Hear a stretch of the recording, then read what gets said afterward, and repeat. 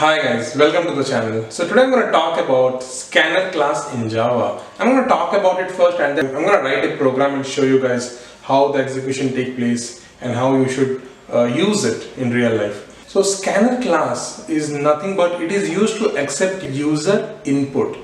You guys have basically seen whenever someone is writing a program in to just add a number, what they will do is they will initialize them. They will declare the value of those two variables and then they will directly add it.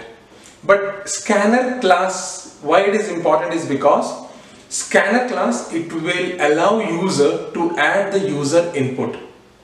That means once you are running your program, it will only ask you to enter the variable one value. Then you will enter maybe 5. Then it will ask you enter other value. Then you may be entering 6 and then it will give you a result. So your scanner class, it basically allows user to add the input to the program and to get the output. So that is why scanner class comes into the picture.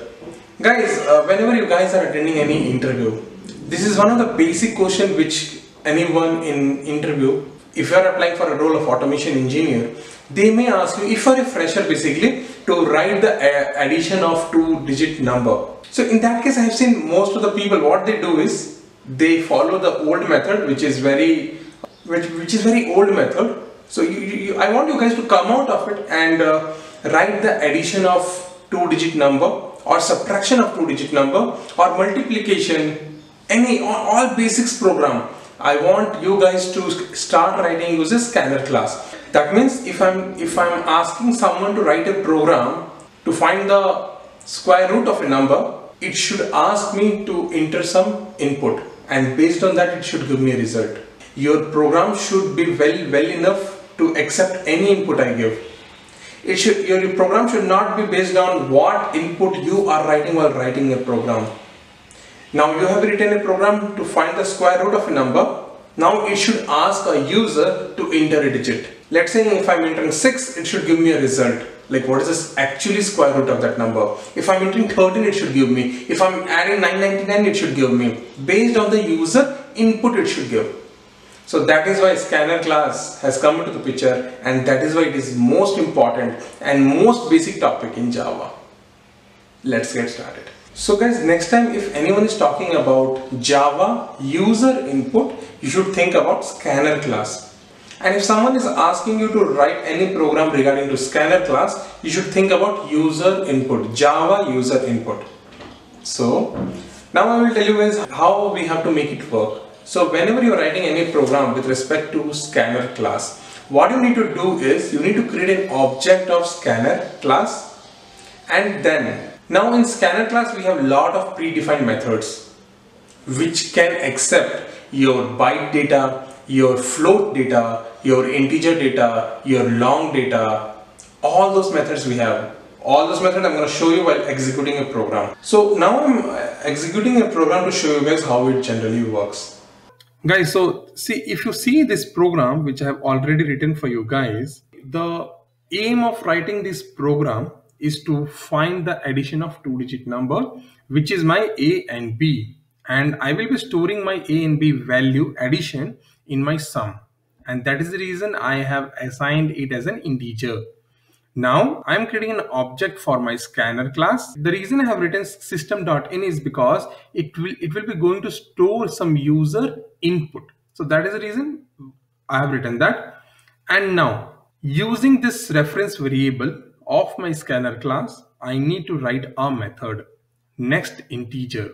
So guys, this is a predefined method in the scanner class.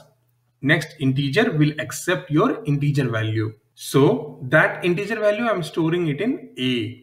A is already predefined as integer, that is why it is accepting it. And now it will ask you enter second number. Now using reference variable of SC, I am accepting one more integer and I am storing it in B. Now I'm closing my scanner class. Like I'm telling, like whatever the value I wanted to accept, that is over now. So I'm closing it. And now sum is equal to A and B. And then I'm printing the sum value. So this is very simple program. But I'm sure most of the guys who are watching this video, You guys will not be writing an addition of number in such a way. See guys, if I run this program, if I just open my console, it will ask me enter first number. So I will add 725.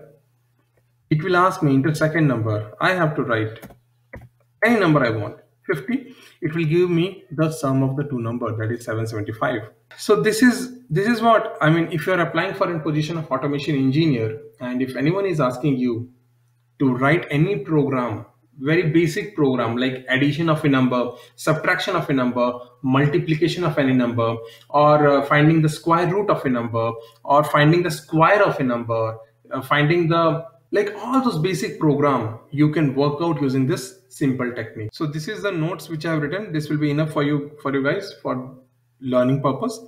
And then I have written all the methods and with its description.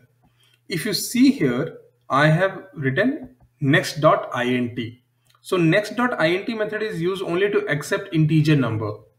But what about if I have to accept a double number? That time, instead of next.int, you need to use next.double.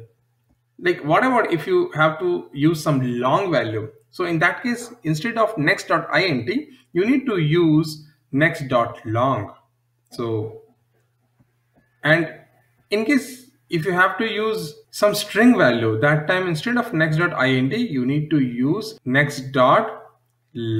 So I hope this was useful. In case you have any doubt, list out all your doubt in the comment section. I will be clearing all your doubt.